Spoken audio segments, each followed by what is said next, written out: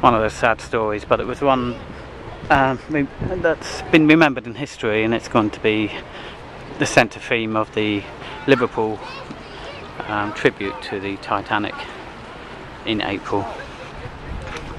So we'll just move along now. Let's see, crowds have gone down a little bit. Very busy today in Liverpool. It's probably the sun's come out, it's beautiful.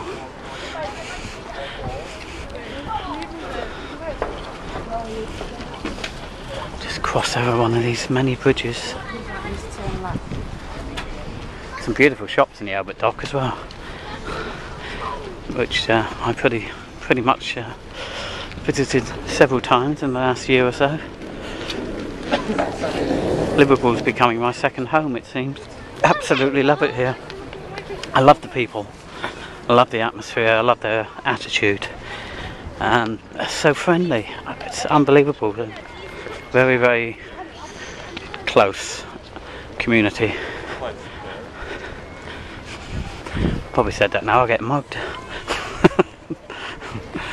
I jest.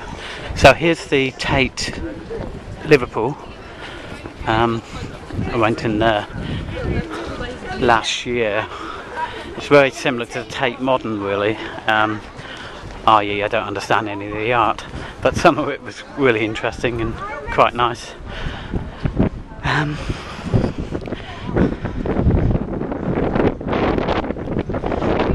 So this is the actual Albert Dock. Made famous on television when Richard and Judy originally started their TV breakfast show. It was filmed here in the Albert Dock, and some of you might remember they used to have the weather map floating out in the Albert Dock. I can't remember his name, Fred, wasn't it? He was the weatherman. Anyway, we're going to have a quick walk around the Albert Dock. Again, you can see the cathedral through there.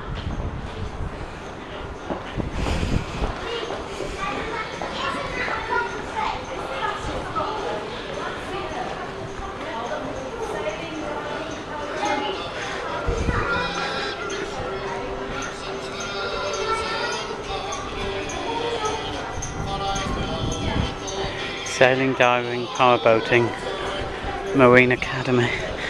Bit of music going on there.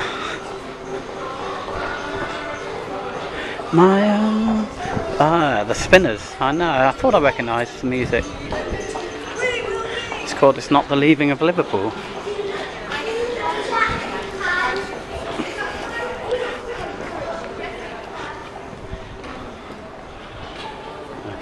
Tate Gallery restaurant, cafeteria.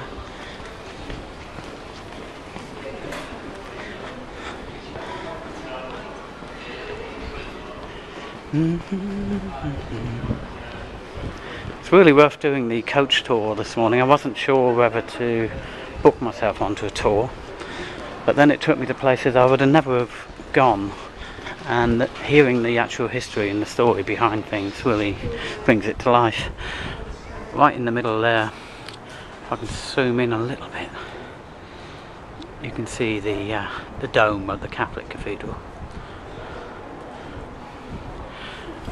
It was built in the 70s, ultra modern, really nice inside, and I remember watching a documentary about the building of that, and Ricky Tomlinson of the royal family actually had a job there as a plasterer, and quite often talks about stories about working there. Actually, I read his book and he talks quite a lot about that. A souvenir shop with lots of Liverpool stuff. Oh, and a few Everton bits as well.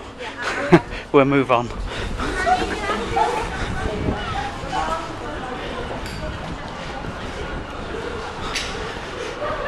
So, it's quite similar to St Catherine's Dock in London, but a lot bigger, I would say. The shops are quite similar. Sweet shop there. Don't stop. Liverpool.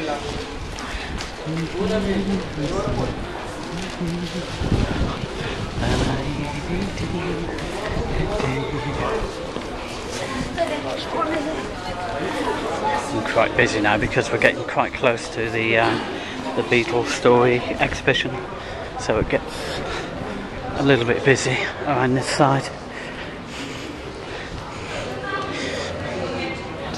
And of course you've got the Ferris wheel and goodness knows what there. You get quite a nice view from this side of the library building there, and the Echo Arena.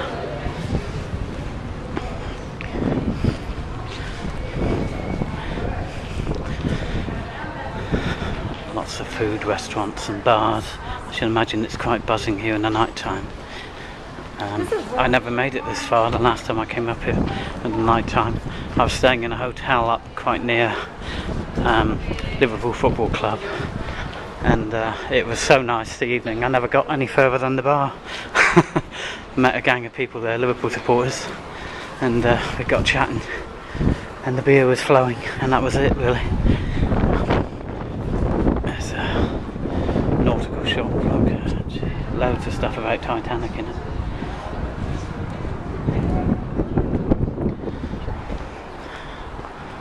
Quite similar to the one, as I said, in St Catherine's Dock in London, which is one of my favourite areas for going for a cup of coffee on a Sunday. Not met too many tourists around because they don't know about it. There's another Impressions of Liverpool.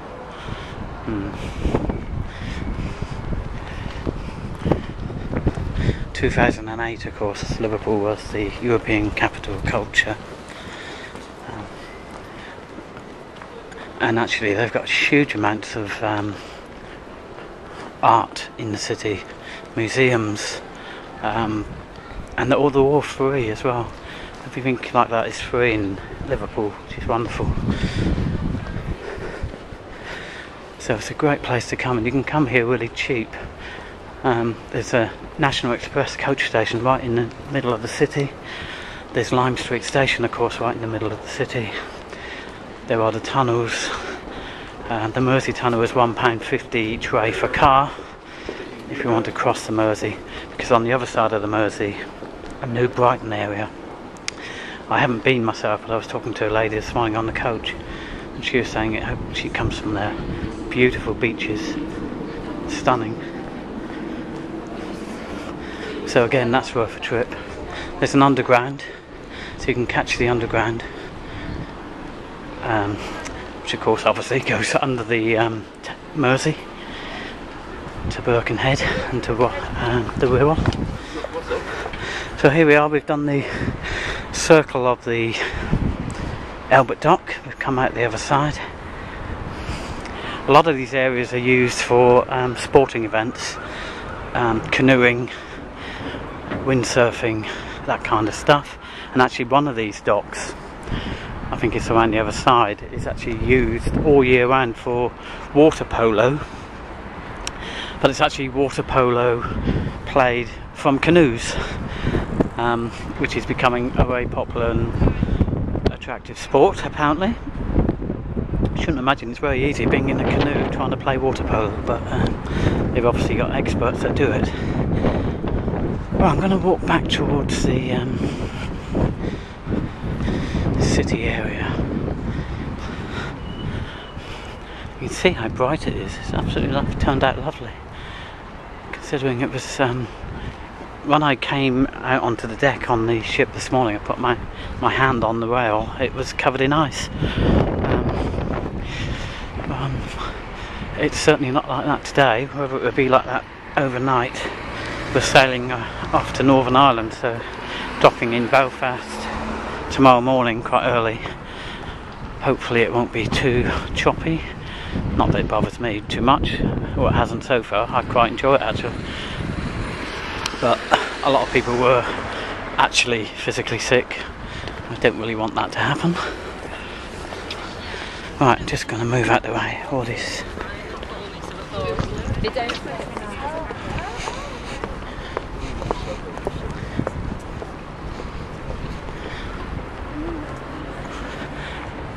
Okay, so that's pretty much circuit from the ship right down to the Albert Dock and back towards the ship the way we came. So you can see it's a very walkable area. It's not too difficult, and it's all fairly even, so there's not too many steps and things for people. It's quite easy for people to do. There's one of our coaches there, look. They were obviously just coming back from a tour there from our ship.